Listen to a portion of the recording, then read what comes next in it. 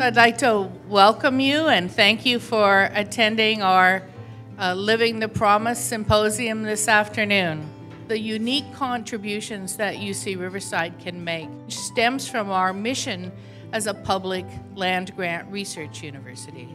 Inherent in that land-grant mission is commitment to agriculture. And so it's really fitting that today's symposium is focused on genome to harvest and the intersection of basic science and the impact of that on all of our lives.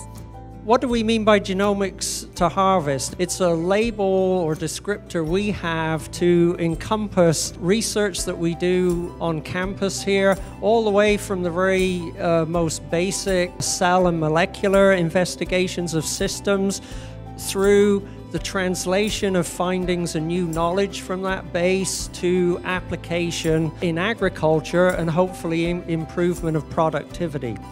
I'd like to start on the issue of food security or food insecurity. We've been hearing this on campus quite a bit, and as Phil pointed out, making sure that we have enough food for a growing population. So it asks each of you, from your research perspective and your teaching perspective, to address the food security or insecurity, really what the challenges and issues are, and what you're doing in your research to address this. So my group works on food security from the perspective of decreasing the yield gap. So we work on abiotic stresses. So those are stresses from the environment, such as floods and droughts and salt and toxic components of the soil.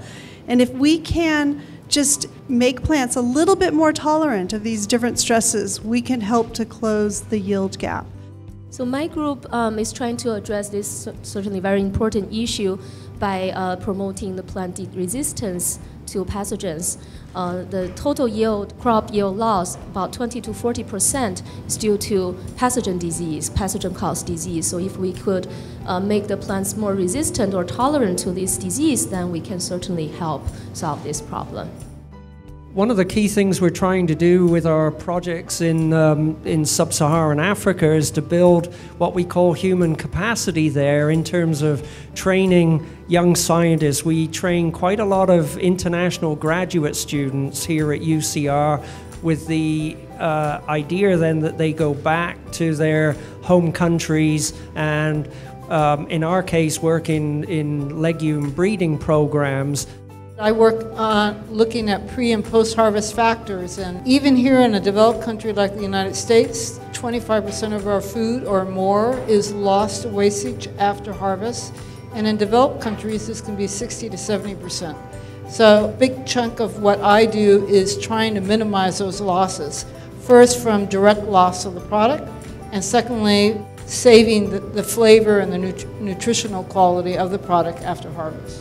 A big focus of what I really want to do is bring back diversity of product to the American consumer on avocados, because now most consumers only eat halves. There's hundreds of varieties of avocados, and UCR, through the breeding program, has developed a lot of really great varieties.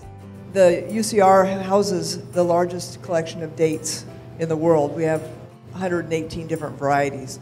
And some of these are the only palms left of certain heritage varieties that are in the Middle East.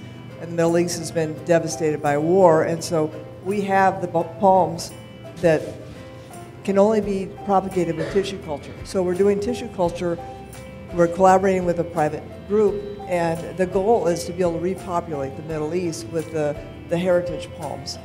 In terms of our agriculture locally, we're working on drought-tolerant rootstocks for avocados, because as our water gets saltier, we will not be able to grow avocados. They're very sensitive. So we're looking for mechanisms and as well as selections that will grow in salty water.